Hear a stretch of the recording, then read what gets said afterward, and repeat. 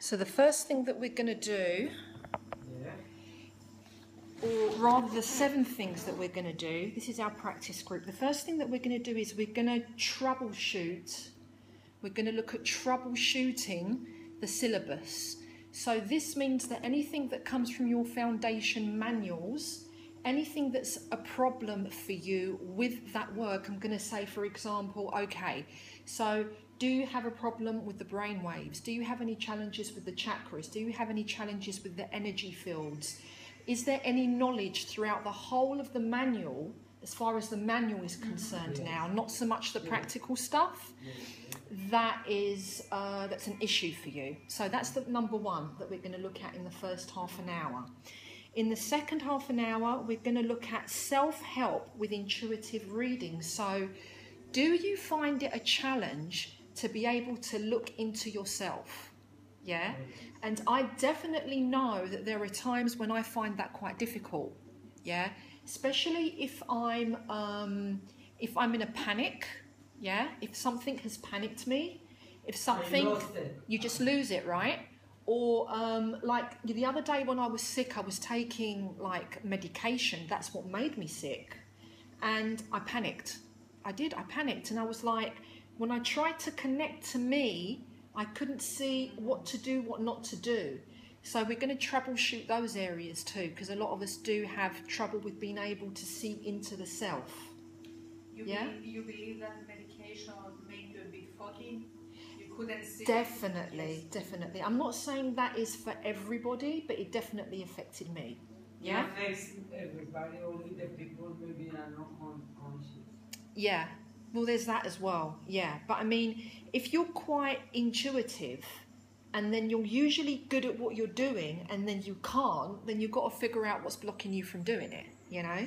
So that's the self-help with our intuitive readings, okay? The third exercise that we're going to do is sharpening our intuitive skills. Sharpening our intuitive skills, okay?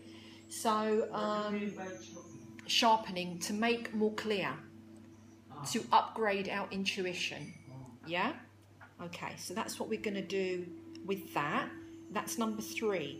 Number 4 is Q&A, so questions and answers about symbols and dreams. Because, right, because a lot of people who ask for our help, they come to us, yeah, and they're like, oh my God, what does this mean? What does that mean? Or our own dreams, or we come across symbols and we don't know what it means. And it doesn't mean the same thing for everybody. For each person, it's completely different. This is why I don't agree with Onyerogridis, which is the dream books, where you look inside the book to find out about your dreams, because it's not the same for everyone. For example, one person might dream about, I don't know, a snake. And for one person, that could be because they're being psychically attacked. And for another person, it could mean wisdom. So it could be any of these things. No, you look like a doctor now. I am, Yeah. a condition when it gets a little bit into me, I don't have to wear something. Yeah. I am okay with that condition, no que Well, I just turned it up a little bit too, because it's suddenly, isn't it? It's getting cooler now, right? So that's what we're going to do. Then the next thing we're going to upgrade with is being able to multitask a Fusion 7 healing process. How do I multitask? Okay, so that means being able to open many windows and letting it all work at the same time, right? Like Windows on your PC. Do you know what I mean? Okay, and then the next upgrade we're going to do is intuitive reception with eyes open, not eyes closed. Eyes open, yeah? So that's going to be a real interesting one to do too.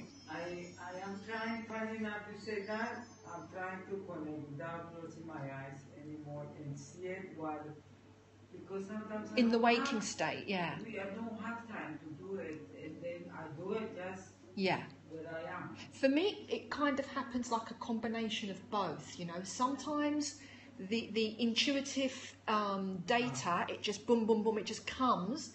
And then other times I just need to go inside a little bit. But if you're not used to doing that, we're going to upgrade a little bit so that we can get used to doing that. It doesn't mean you must do it this way. It's just a technique to develop, because as Alejandra said, maybe there's a situation where you can't close your eyes and you need to receive data about something, you know. Yeah. So it's an important skill to develop. So that's part of our upgrading process, yeah? And if we have time, I don't know if it's going to happen. If we have time, we might look at Merkaba. But that's quite a lot of stuff, yeah? So let's see how it goes. Taxi? Okay. So the next thing we're going to do is we're going to officially open, yeah? And we're going to play the Epsilon portal to sort of connect us and get us in the mode. Okay? So you guys ready?